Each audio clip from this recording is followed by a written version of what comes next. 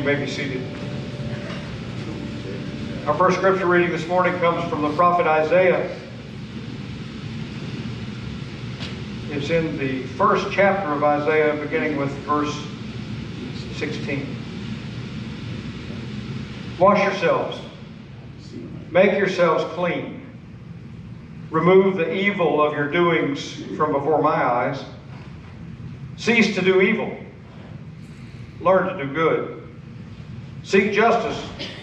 Rescue the oppressed. Defend the orphan. Plead for the widow. Come now, let us argue it out, says the Lord. Though your sins are like scarlet, they shall be like snow.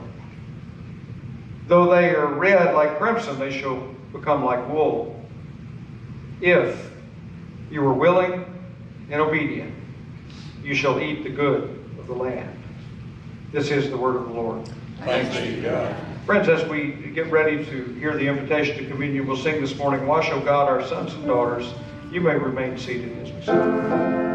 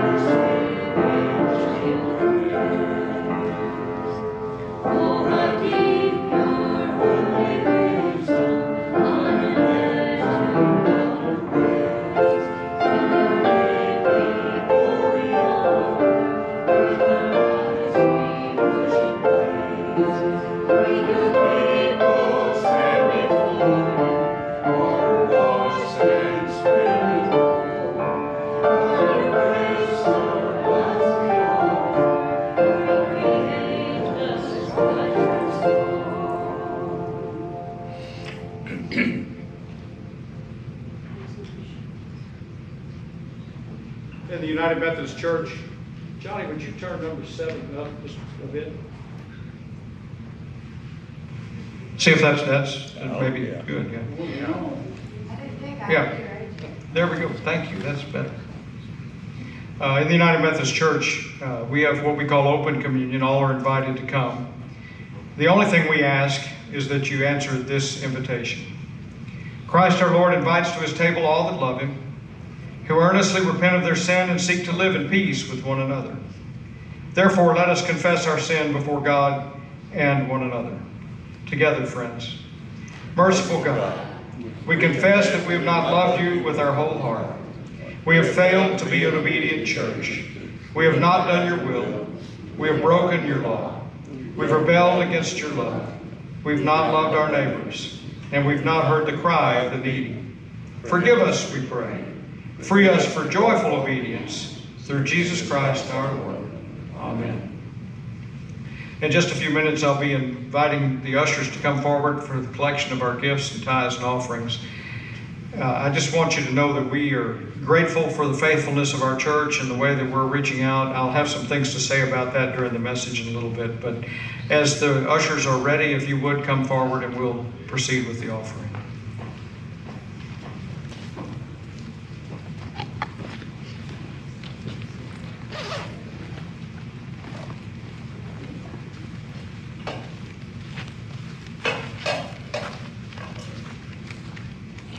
Let us pray. Gracious God, we thank you for the gift that you give us to participate in your kingdom. The ways we participate, not just with our presence, but with our gifts and our tithes and our offerings, where we work to become the church that this community needs, to live into the gospel as you've taught us, to reach out to those that are poor, those that are in need, those that need help beyond what they can see in front of them. So we thank you for every gift, for every tithe and every offering. And we commit with you, God, to use that for the glorification of your name in this community and throughout the whole world. In the name of our Lord and Savior, Jesus Christ, we pray. Amen. Amen.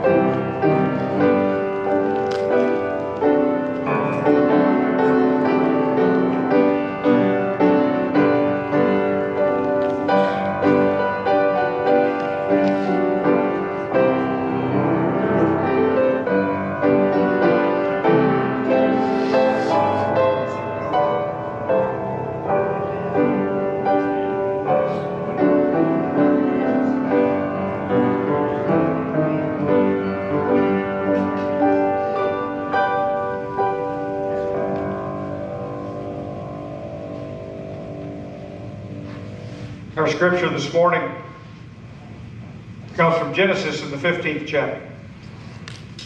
After these things, the word of the Lord came to Abram in a vision.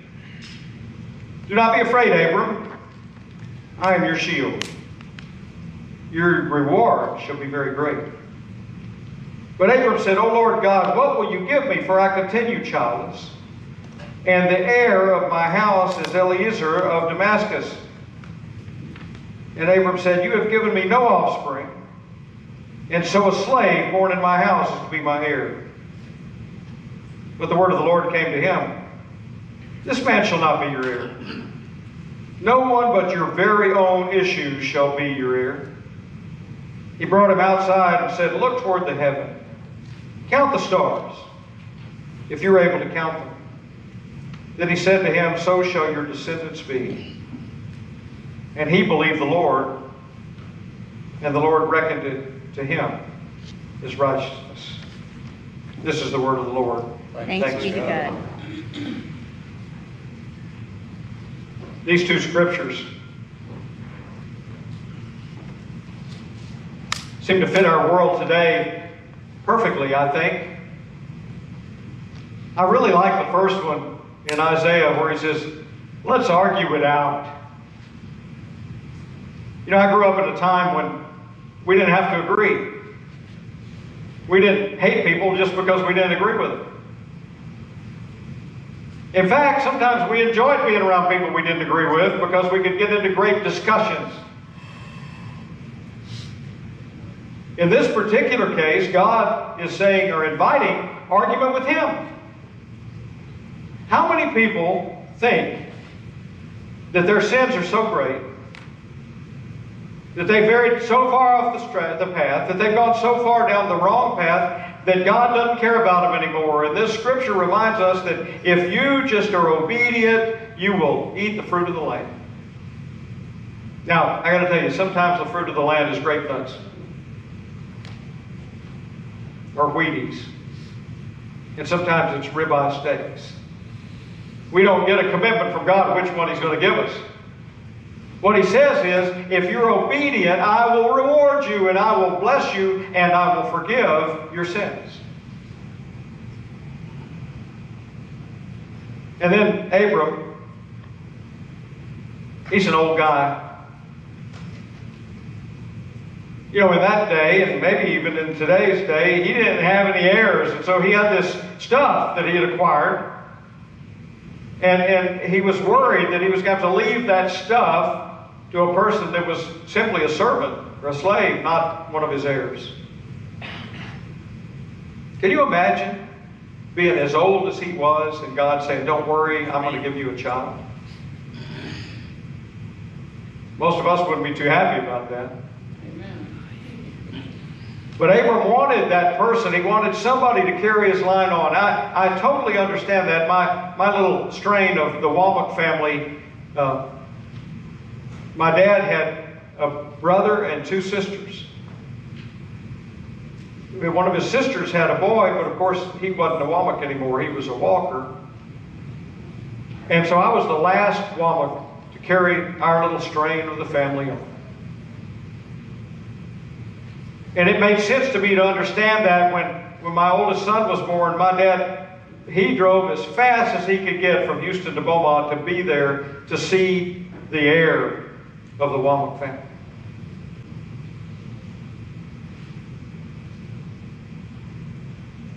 Now, my two boys, one of them had leukemia. He's not going to have any children. The other one has a boy. Guess what this granddad thinks about that? I'm pretty happy about having an heir. And I know all of our grandkids are important, but he's got a particular responsibility, and I want him to grasp it, but he's 9. He hasn't got hold of that idea yet. I remember when Buddy Gartman was here and living still. He's gone on to be with God now, and as we did his funeral service, what he always told his kids as they got ready to leave the house, whatever they were going to be doing, whether it was going to school or whether it was, he said, don't forget, you're a Gartman. Now, friends, we are heirs of Abram's family. And so I guess the message really is for us, when you get ready to go do anything, whether it's to go to work or school or play or hang out or do anything, maybe someone in a voice in our head ought to be saying, you're a child of God. Don't forget that. We live in a tough time right now where so many times being a child of God is okay when you're around other children of God that have professed that, but going out into the world sometimes is kind of tough. I get that too. When I was in college, there was a bunch of guys carried a Bible with them to class. I didn't even carry any books, let alone a Bible. We made fun of them, called them Bible thumpers. We had some in high school too, even at Rayburn. That place that some people think is a den of iniquity. You know, but we are so quick to judge other people and forget that we're supposed to look at these scriptures and all of the scriptures in this book, all 66 books, through the eyes of our Lord and Savior Jesus Christ. You see, we know that all of the stuff that went on in the Old Testament, well, it's historically correct, some of it, and it's legend and it's story. But it was before Jesus came. When Jesus came, he said, I came not to destroy the law, but to fulfill it. And you fulfill it by doing 3 things. You love your neighbor as you love yourself. You love God. You love others as I love you. And you do unto others as you'd have to do unto you. Now, that's the lens through which we should see all of it. And if it doesn't agree with that, then we need to understand that, well, some of it probably needs to be taken in context. Like this scripture about Abram, we've got to take it in context. He was nearly 100 years old. He was old. He had an old wife. He didn't see any way he was going to have children. So he's reminiscing with God. He's arguing, if you will, with God. Why am I even here? What choice do I have? My heir is going to be Eliezer. And God says, go out and look at the heavens. If you can count the stars, that's how many your heirs are going to be. And you know what? We know it's true because look around the kingdom now and all the people that profess Jesus Christ. There's several billion of those. And then also, if we include our Jewish brothers and sisters, it's just the largest percentage of religious people on this planet. God's prophecy came true. But it doesn't end there. It's not just biological, because Jesus says, I adopt you into my family. I've chosen you to be part of the kingdom work. And therefore, we are children of God, and we're supposed to have heirs in the kingdom as well. And I want to tell you, that means the people we run into, the people we see, the people we know. The reward of faith is not always instant. It's not always something you get to see. It's not always something that you're going to get to fulfill. Trust me, Abram has not seen the fruit of his labor. A few weeks ago, a guy that I known him for some time, actually met him at Pasadena Faith in Action way back, I think, in 2009. was going through some tough times. His mom's in a nursing home. She got COVID. They had transferred to a hospital. His wife was having some surgery. Things are just not looking good in his life. And he showed up here on a Saturday night at church. And I was glad to see him. I hadn't seen him in a long time. It was nice to visit with him. The last time I had actually seen him was at Randy Corner's service. Now I know, because I've been around a while, that typically people come back to church if they've been church folk when something happens in their life. It's not 100%. But a lot of times you'll find out, if you dig into it, that something's going on. Either it's a health thing or a family thing. And so as I visited with this young man, and I can call him young, found out about his mother, his grandmother, his wife, his mother, not his grandmother. And he enjoyed being in a place where he could just come and kind of be around people that he really didn't know, but that were nice to him. To be closer to God as he dealt with these troubles in his life. And you may not know this, but every Saturday night we serve communion with every single worship service. And I noticed, and I do notice things like that he didn't come to communion. That's not unusual. Visitors sometimes don't. Well, the next week he came back and didn't come to communion. I happened to run into him on Thursday here in town.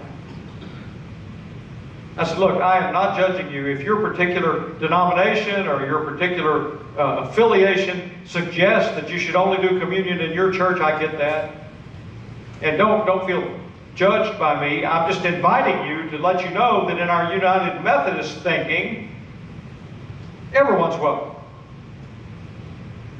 And he said, well, I knew I was welcome, but he said, I have stuff in my life that's not all that good.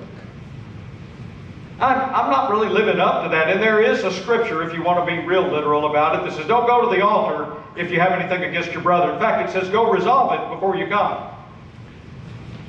And that may be all true, but we're in the United Methodist understanding of communion, what we're inviting you to do is to come and participate in the mystery of being closer to God than you can be anywhere else on this planet, and receiving what somehow, in a mystery that we can't explain, becomes for us the body and blood of Christ. And I said, none of us deserve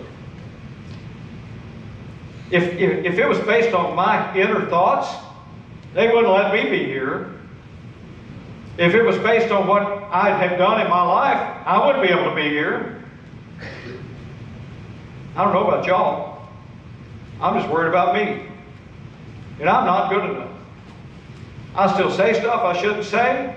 I still think stuff I shouldn't think. I still act in ways I shouldn't act. I do all of that in total disobedience. But you know what? Unlike the Old Testament in Isaiah, Jesus says, I have mercy and grace and invite you to come. And I believe something magical. And I don't mean that in the weird sense of magic. Mysterious. Unbelievable, unexplainable, unattainable. That thing can happen when we come here. One of the greatest honors that we have as United Methodist elders is being able to bless the elements and serve Holy Communion. And right now in this world we live in, there are so many people that are caught up in, well, I'm too far gone. I'm too far down the wrong path. I don't deserve it. Well, no, we don't deserve it. It's a gift freely given. Free. And when we receive it, when we put our hands out and we receive it, we receive that free gift. So many times we look at the scriptures and we forget that these things were written by human beings. I believe, let me be clear, I believe it's all divinely inspired. I believe we have the Bible God wants us to have, but we look at these scriptures and they don't make sense to us because we don't live when Abram lived. We don't live when King David lived. We don't have the context appropriate to understand what was going on. And so we look at that and say, how can I make sense of a God that tells people to go out and kill other people, or a God that says you have to have a rod to beat your child, a God that says if you want to use the bathroom, you have to have a hole outside your house. Well, in those days, that was important because they needed to get people to do biological things outside, not inside. There's a lot of lessons we learn in the Bible, but we got to understand the context of that stuff. And we got to look at it through the eyes of Jesus Christ, who came and said, that stuff is important. It was important at the time. He quoted many things from Isaiah and other places, but he boiled it down to, friends, love one another. Love your neighbor. Love others as I have loved you. And how much did he love us? He gave it all. He was obedient to God and went to the cross. Now, I know there's at least 8 theories of atonement on what that really means. What I want you to know is there's a lot of ways to understand it, but it was a gift given to us by a Savior that forgave us even before we sinned. It was a gift given to us by a Savior that entered into Jerusalem knowing that his death was imminent and cried over what was going to happen and what has happened and what continues to happen. Now, I know that just because you come to church on Sunday or Saturday, it doesn't mean that you've bought into everything that's in the Bible or that you understand it all perfectly. There's so many things that we don't understand. We don't do it on Communion Sundays, but we say the Apostles' Creed, you know, and we say things in there about the virgin birth and all this stuff. And people are looking at that. We live in a time right now that science is there too, and we got to understand the science as well as the Scriptures. And God never said turn your brain off. We're supposed to think and understand and relate to each other and to God. And maybe we forget that even historically, people doubted. Joseph doubted the virgin birth. He was going to cast Mary aside, casually, so as not to make a bad name for her. Until he heard from an angel that God gave him different understandings. And Mary didn't totally understand it either, did she? She was curious about what was going on. And then we want to judge people sometimes because they doubt or they don't understand, and we forget that, you know, who's the big doubter in the Bible is Thomas. It doesn't make you bad because you doubt. It makes you amenable to hearing what the Spirit has to say to you. Sometimes we need to take the words of that Isaiah passage and we need to argue it out. I mean, really. When our 20-year-old grandson was killed in a motorcycle wreck, God didn't need another angel in heaven. His family hadn't done some great sin. It was an accident. And it didn't make sense. And you know, sometimes you just want to go shut a door somewhere and scream at God. Amen. And you know what? That's okay. And I think it's about time we took the church to a place where people understood, I don't have to buy into everything you're telling me, preacher. I'm trying to search it out. I sat on, Thursday on the District Committee on Ministry.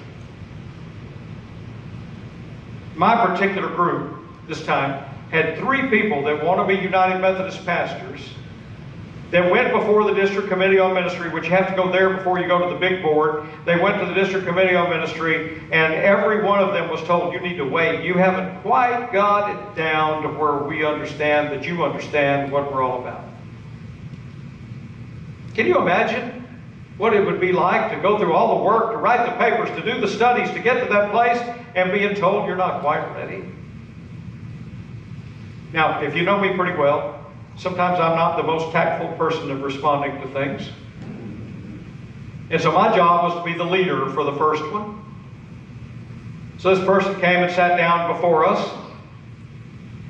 And my question, or statement and question was, well, you were here last year and told no. What's going to be different today?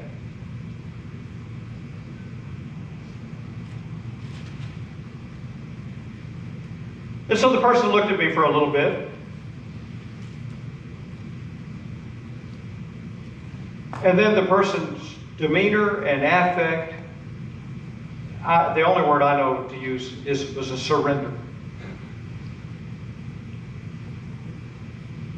And so they related the story about, well, after they were told no, they came home and they were disappointed and they were sad and they were kind of lonely and they felt rejected and they did all this stuff and they sat there and they kind of stewed about it. That seems normal, right? And then one day, suddenly, this person said, I felt shame. Not shame because you told me no, shame because I wasn't talking to you from my heart. I was giving you the words I thought you wanted to hear. I wasn't all in. I was giving you what I thought you needed to know to do it. And I felt shame that I had tried to mislead you and that I was actually misleading myself. And this person's affect then turned into pure joy as they related to us. Can you believe it? I finally felt shame. Have you ever felt good about feeling shame?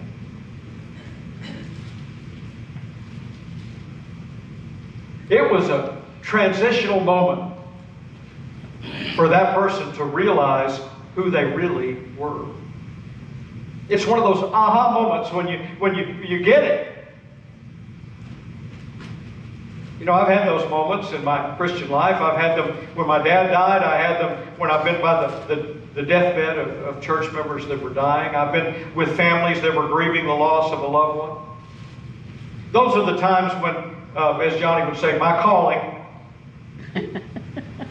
when the opportunity I have to be there with friends and loved ones or people that I've just met in the toughest times of their life. Show me that God's right. God is good all the time. But sometimes we can't see it. So when I talk, as this message is about the rewards of faith, I want to tell you that the reward of faith is something greater than you can put in the bank. It's not something tangible, but it's something that when you get it, you know it. When you reach out and you make a difference in someone's life, when you invite them to do something, when you invite them into a relationship with Jesus Christ, and maybe they come to your church or maybe they go to another one, and you run into them sometime and they say, my life has changed. About 20 years ago, I probably have told this story before, but it fits here. 9-year-old boy came to me after church and he said, Preacher, I want to be baptized. I said, okay. Why?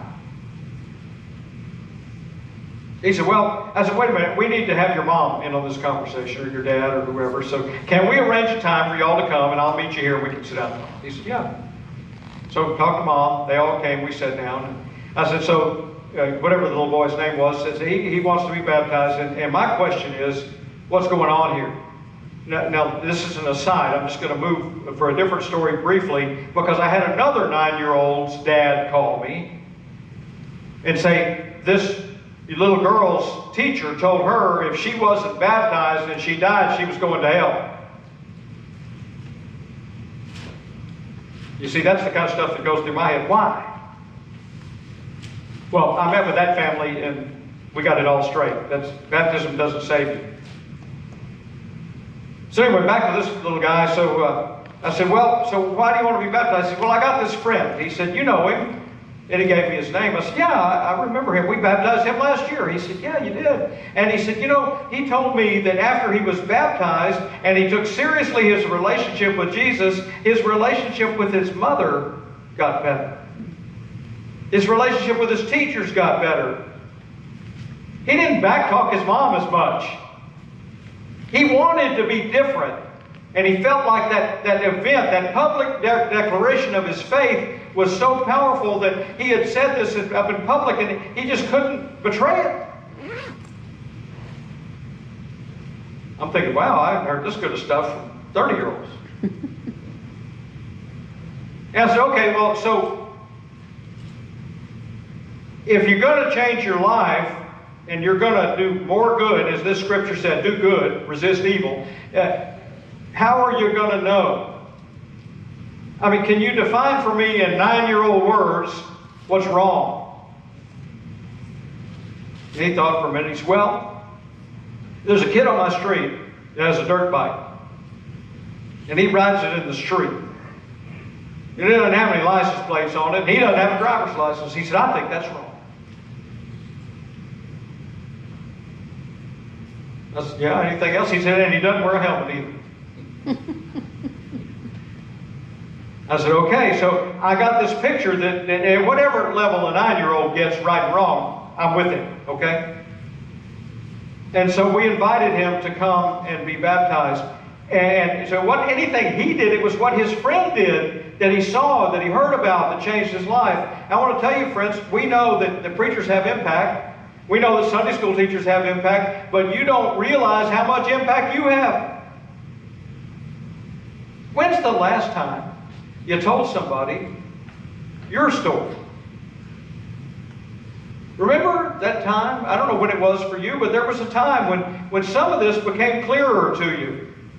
You don't have to have it all figured out. I certainly don't. But when was that time when that message from Jesus, that big bucket of stuff that we're going to filter everything else through, became governing power of your life? You know, there was a movement, I guess, about 20 years ago, 25 years ago, what would Jesus do? It's that kind of thing. When did you start to look at everything you did in relation to whether or not Jesus would do it? Because I got to tell you, when I read some of the Old Testament, if Jesus would have been there, they wouldn't have done it that way. Jesus came to show us what it was like to be the way God wants us to be. You know, Jesus didn't spend much time in the temple trying to convert the religious people of the time. He didn't spend any time other than that one time when he was 12 up there arguing with the Pharisees and the Sadducees, telling them they got him wrong. They showed up sometimes, and they made fun of him, and he kind of got back at them, but he spent his time with sinners and prostitutes and people that needed to change their lives.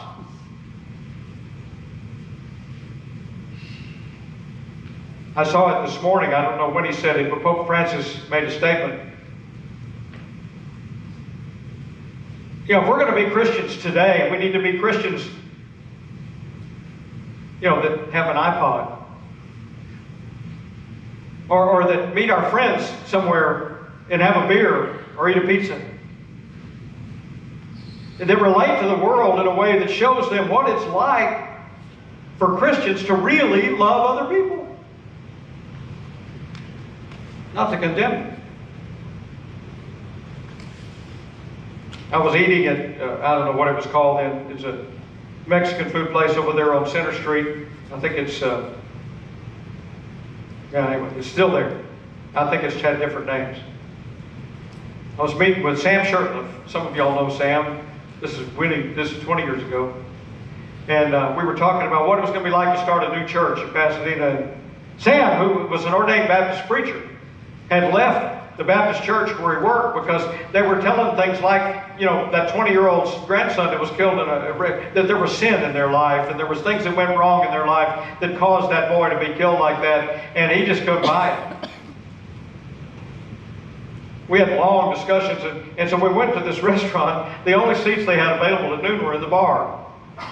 And he knew I was a recovering alcoholic, but we went and sat in the bar anyway. I didn't order a beer. He didn't either. So we talked for a while, and meanwhile, two of my Methodist preacher friends came in, and they walked through, and they got a chair back in the back somewhere else. So we got ready to leave, and you know, they were serving two pretty close by churches, and so after Sam left, I went over and shook their hands and said, "Good to see y'all today." And they said, "Yeah, we noticed you were sitting in the bar." And I said, "Yeah, I noticed you weren't." Are we going to hide from the fact that the people that are sinning out there in the world as if we aren't? We can't go and infect them with the love and mercy and grace of Jesus Christ. If we want the rewards of faith, then we have to live our faith. And Wesley said it, he had it said to him, he said, you may not have enough faith to do that today. He told one of the guys, he said, I don't feel like I have enough faith to preach it. And he told him, he said, preach faith till you get it, and then preach faith because you have it. And sometimes the reward of faith not only helps somebody else, but strengthens ours.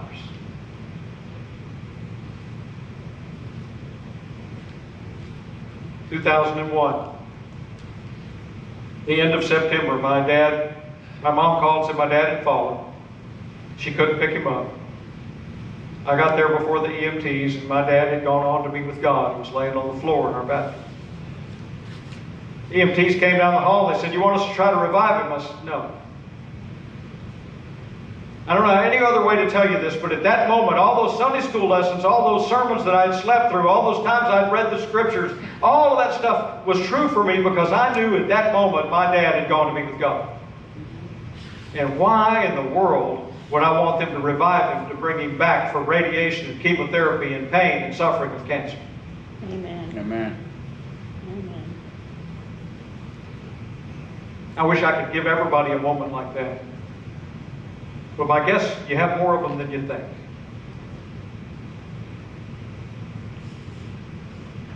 It's a complicated world we live in, but I want to tell you, friends, if we can just put our lenses on, our big glasses that say love, mercy, grace, Jesus. I've been a Methodist since I was born. 6 months old like that. I love the Methodist Church. I love the fact that we're diverse, that we have different ideas, that we're not all ubiquitous, exactly the same, that we have differing thoughts, different ideas, but I love Jesus more than that. And I want to be a part of a church that loves Jesus so much that we use that as the lens for how we move forward from this day forward. Amen. Jesus' teachings, Jesus' life, Jesus' death, and Jesus' resurrection. Hey, the morning of the resurrection, the women went to the tomb. They went back, told the guys, hey, we saw Jesus, he's risen. And they said, no, we don't believe that. Doubting is okay. Let's encourage it. Let's encourage people to question and ask. Because relationship, what Wesley called holy confidence, is where the real body of Christ shows up. Where we can share our concerns, we can love each other, and we can love those that don't even know why we would yet. Our blessing box is one way we do it. 11 kids we sent to Champions Kids Camp, that's another way we do it. Sending our kids to summer camp, that's another way we do it. But we got to do more than that. I'm looking for rewards. Long-lasting, eternal rewards for our faith. How about you? Amen. In the name of the Father, and the Son, and the Holy Spirit. Amen. Friends, as you're able, would you please stand? Take this opportunity to offer signs of peace and reconciliation to those around you in the church.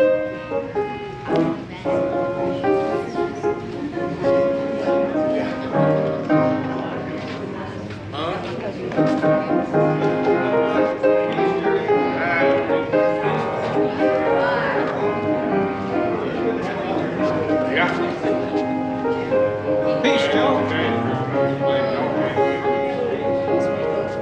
Peace, young lady.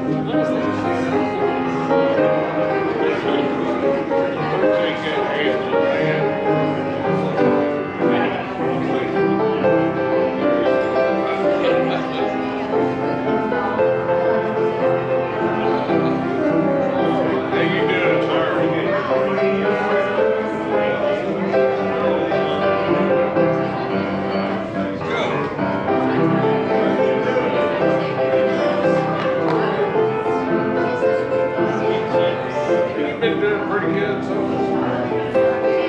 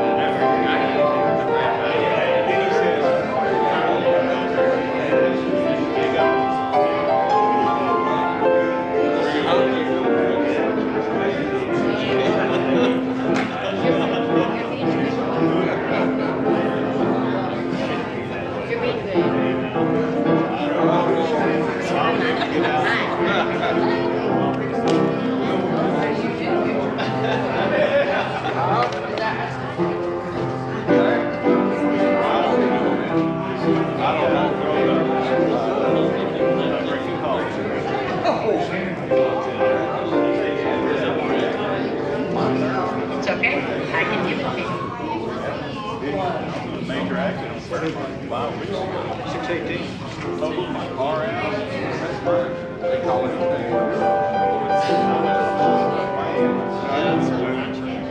Tell you what, my nerves were shot. But now, I'm drinking coffee. That makes it better. We're going to sing Let Us Break Bread Together.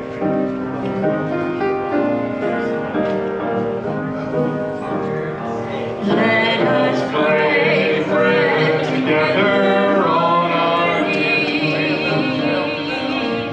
Let us break bread together on our knees.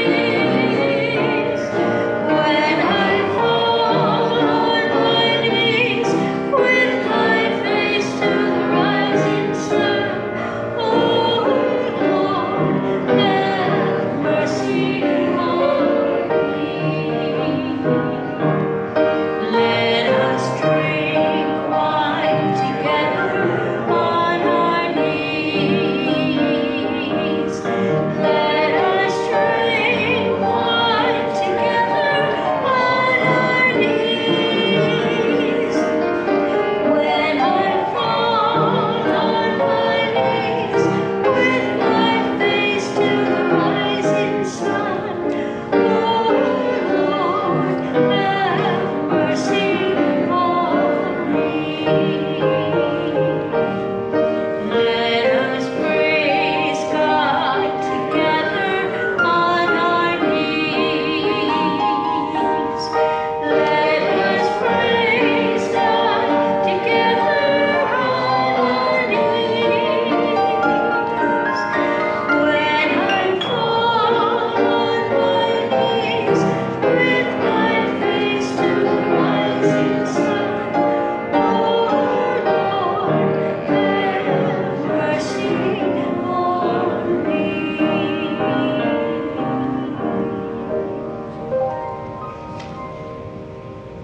Today's communion rail, it's not really a rail, but our communion offering today goes for Christian Education Ministries in both our community and around the continents.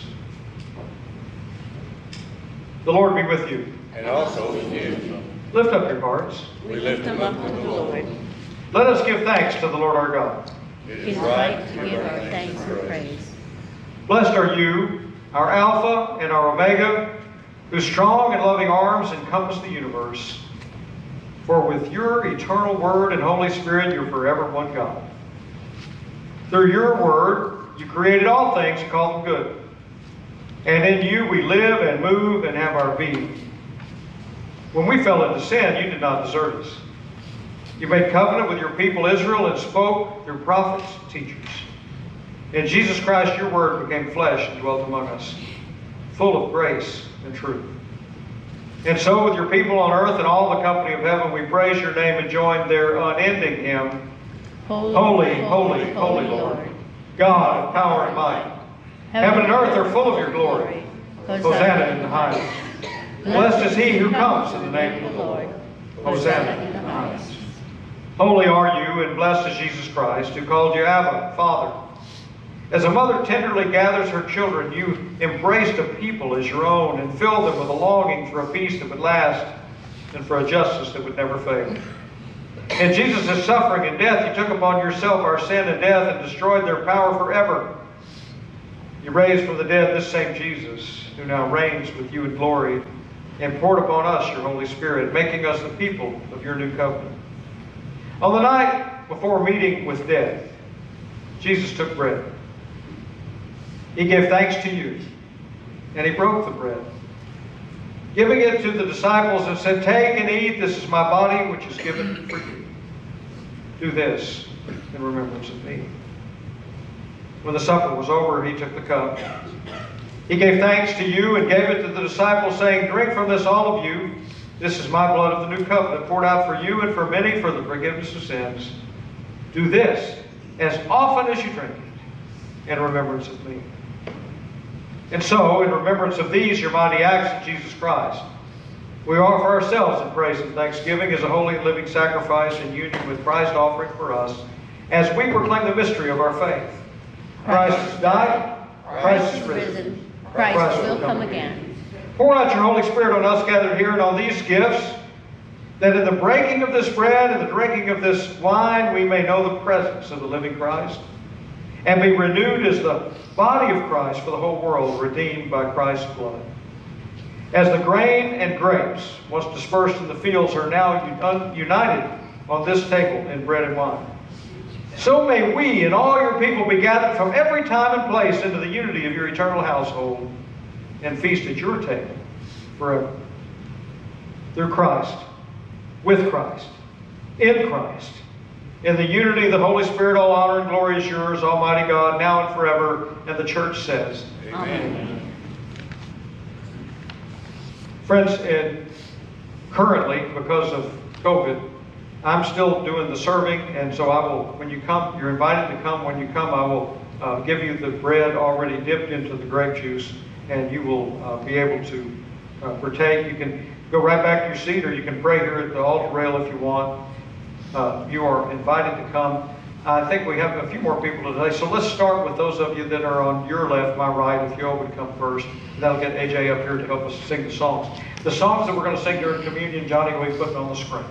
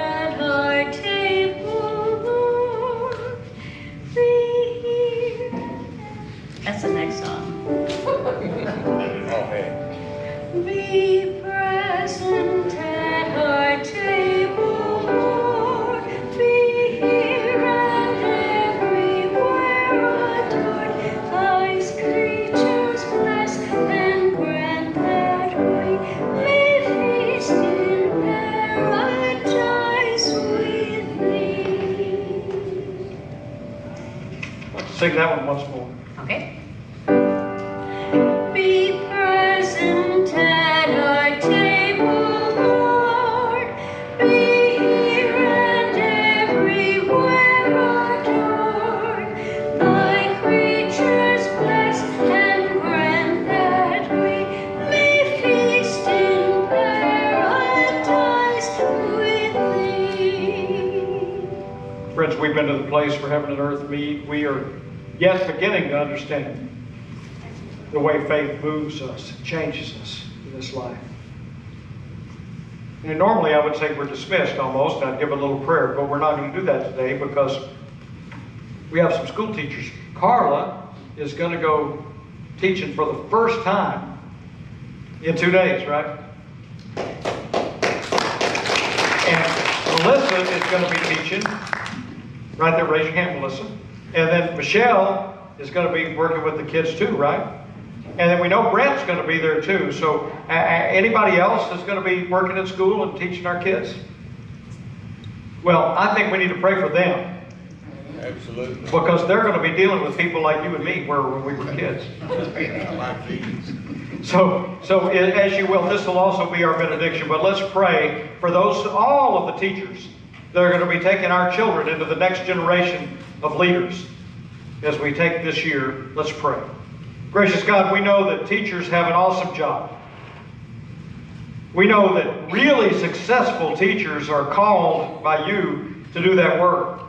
We also know, God, that unfortunately sometimes they have to raise our kids because we're too busy doing other stuff. So we ask you to give them all the grace, all the mercy, and all the love that you can so that they not only work to do their duty at the school, but they are there to transform and change the lives of these children. We trust that you will be with them every day. Keep them safe, keep the kids interested, and keep that opportunity to learn and teach and educate alive in their spirits. God, we thank you for teachers, those that we had and those that are going to work this week. And we thank you for the students that will keep our country alive and well in the days to come as they grow, both physically and mentally and spiritually over the years. It's in the mighty name of our Lord and Savior Jesus Christ that we pray. Amen. Amen. Friends, go in peace.